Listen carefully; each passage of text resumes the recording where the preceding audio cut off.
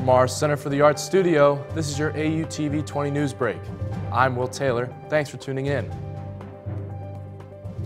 A Mansfield area priest has been placed on leave after an allegation was recently made of sexual abuse of a minor more than 25 years ago. Father Nelson Beaver is the pastor of Resurrection Parish and St. Mary of the Snow Parish.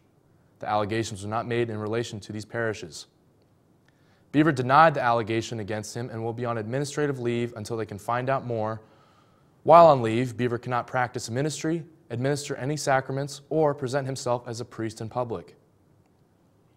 Ashland City Schools Board of Education members are considering 3 finalists for an open seat on the board.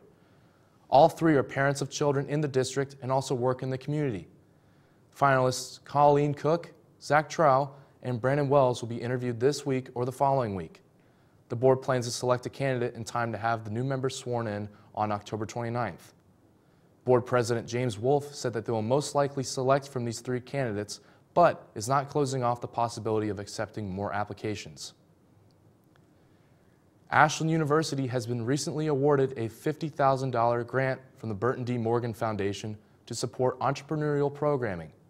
The foundation trustees at their September meeting approved around $1.5 million in grants to promote entrepreneurship education for youth students and adults across Ohio. The $50,000 grant to Ashland University will support the entrepreneurial program at AU's Burton D. Morgan Center for Entrepreneurial Studies, as well as the development of a new entrepreneurship course. Taking a look at our 5-day weather forecast, today we are seeing sunny skies with a high of 54. Wednesday and Thursday we'll be seeing partly cloudy skies with a high of 51. Friday we are expecting partly cloudy skies as it warms up just a bit to a high of 56. And Saturday we'll be seeing some rain as temperatures stay in the 50s with a high of 52. That's it for this AUTV-20 News Break. Be sure to follow us across social media at AUTV-20. I'm Will Taylor. Thanks for watching.